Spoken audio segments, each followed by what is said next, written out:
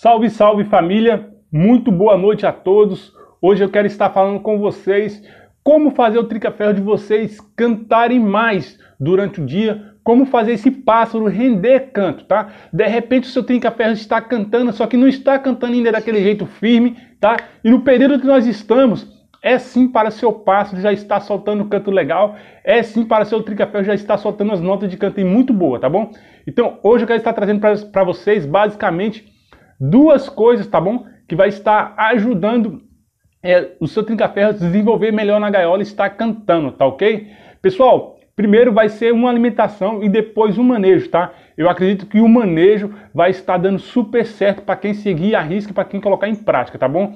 Então fique com a gente nesse vídeo e vamos colocar em prática, vamos botar os pássaros para cantar. Sobre a alimentação, pessoal, muitos criadores de pássaros procuram aquela aroeira, tá? Para poder foguear Trinca Ferro. Esse vídeo da aroeira foi apresentado lá no canal do Peçanha, tá? Foi o primeiro vídeo da aroeira que eu vi no YouTube. Foi o Peçanha que trouxe. E todos nós sabemos que os Trinca Ferros amam essa aroeira, né? E muitas pessoas não têm essa fruta, né? Aí próximo da sua casa. E muitas pessoas não conhecem essa fruta. Então eu resolvi trazer para vocês aqui uma farinhada, tá? De alta performance, da Asa Nutri, que essa farinhada é feita com aroeira, tá? Isso mesmo.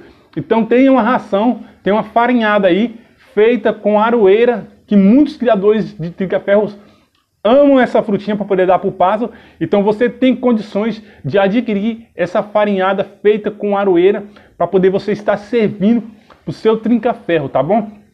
Quem quiser comprar essa farinhada aí, eu vou estar deixando aqui no primeiro comentário o contato, tá, do fornecedor que vende aí, da cidade do Rio de Janeiro, tá? Você que é do Rio de Janeiro vai ter mais facilidade para poder encontrar essa farinhada com o nosso amigo Paiva, da família Paiva, lá no Magé, no Rio de Janeiro, tá bom? Então eu vou deixar o contato dele aqui do WhatsApp, para vocês fazerem contato com ele e tá adquirindo essa farinhada de aroeira, tá bom, pessoal? Não é ração, é farinhada, tá? De aroeira, para vocês estar servindo para o seu pássaro, e vocês vão ver o tanto que seus pássaros vão gostar dessa farinhada e vai se desenvolver melhor na gaiola, tá?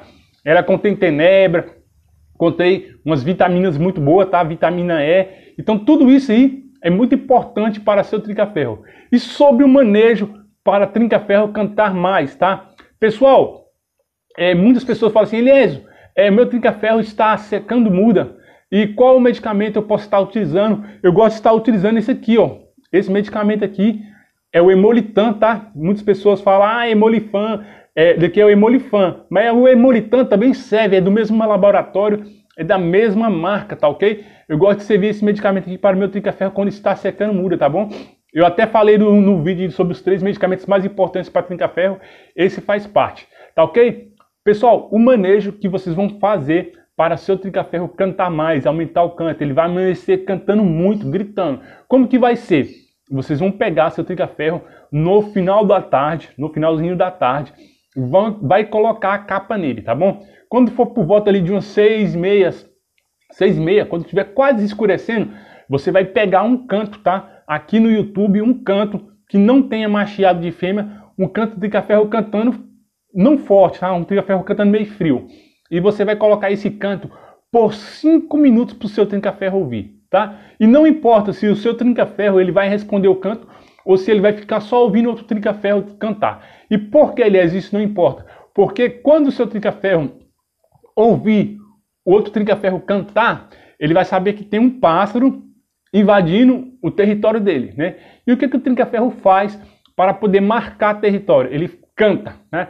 Mesmo que ele não cante naquele momento, quando amanhecer o dia, ele vai lembrar daquilo e vai amanhecer cantando mais alto e mais forte para poder marcar o território dele. E quando ele cantar nas primeiras horas do dia e não ver e não ouvir o outro Trinca Ferro cantando, ele vai ganhar confiança e vai cantar mais, tá? E a partir do momento que ele começa a cantar mais, ele vai começar a querer abrir canto, tá? E você pode fazer esse manejo aí, pessoal, por 5 dias, tá? 6 dias.